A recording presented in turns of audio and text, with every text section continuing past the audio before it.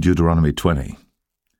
When thou goest out to battle against thine enemies, and seest horses and chariots and a people more than thou, be not afraid of them, for the Lord thy God is with thee, which brought thee up out of the land of Egypt.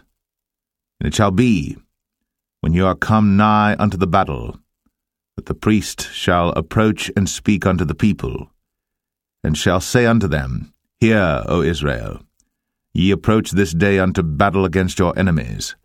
Let not your hearts faint, fear not, and do not tremble, neither be ye terrified because of them. For the Lord your God is he that goeth with you, to fight for you against your enemies to save you. And the officers shall speak unto the people, saying, What man is there that hath built a new house, and hath not dedicated it? Let him go and return to his house, lest he die in the battle, and another man dedicate it. And what man is he that hath planted a vineyard, and hath not yet eaten of it? Let him also go and return unto his house, lest he die in the battle, and another man eat of it. And what man is there that hath betrothed a wife, and hath not taken her? Let him go and return unto his house, lest he die in the battle, and another man take her. And the officers shall speak further unto the people, and they shall say, What man is there that is fearful and faint-hearted? Let him go, and return unto his house, lest his brethren's heart faint as well as his heart. And it shall be, when the officers have made an end of speaking unto the people, that they shall make captains of the armies to lead the people.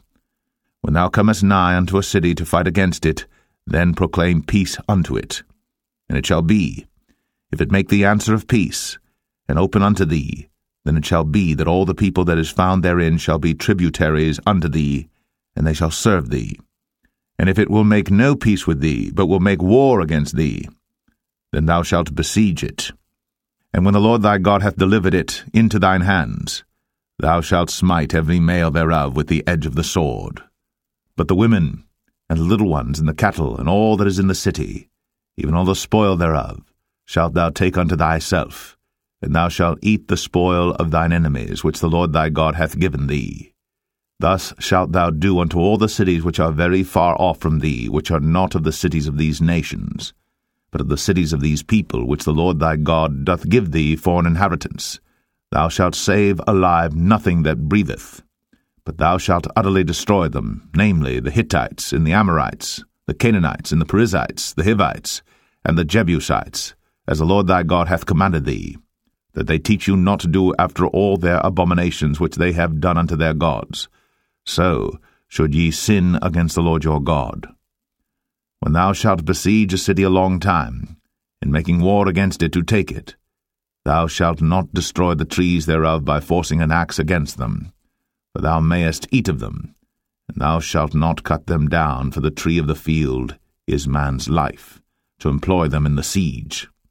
Only the trees which thou knowest that they be not trees for meat, thou shalt destroy and cut them down, and thou shalt build bulwarks against the city that maketh war with thee, until it be subdued.